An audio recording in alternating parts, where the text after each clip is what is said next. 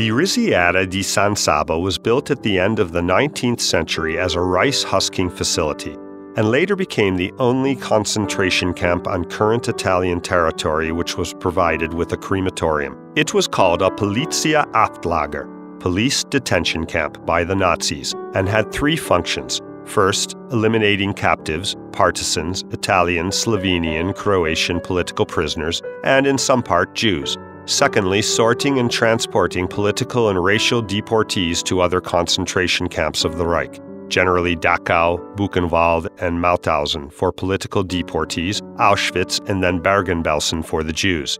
And lastly, stocking the goods that were stolen from Jewish communities along the Adriatic coast. The spaces that had been used by the Nazis, which were used again between 1949 and 1965 as a camp for refugees escaping from Eastern Bloc countries.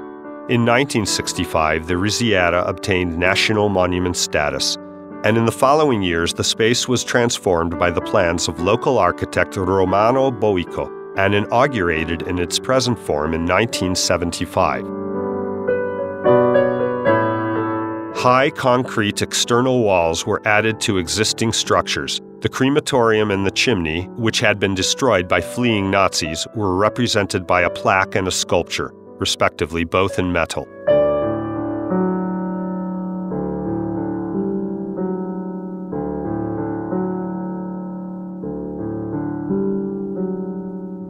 Today, one can visit the Sala delle Croci, the Hall of the Crosses, where the prisoners arrested for racial and political reasons had to wait to be deported to other concentration camps of the Reich.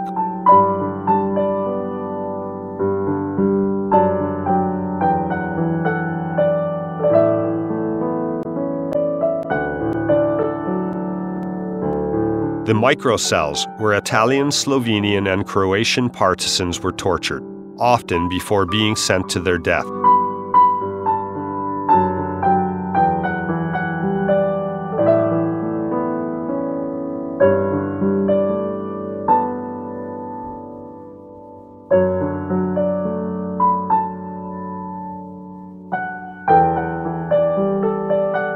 A museum,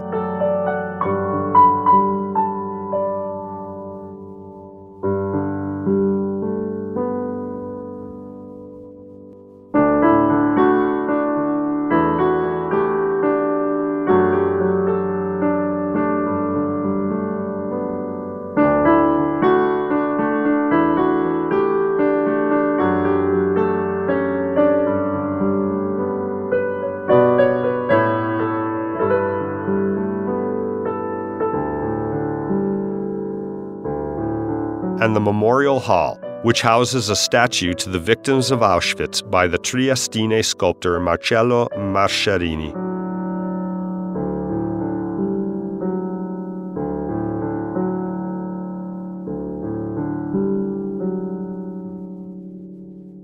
Every year, the Risiera di San Sabba is visited by around 100,000 people, and memorial services are held there, as well as educational and cultural activities such as temporary exhibitions.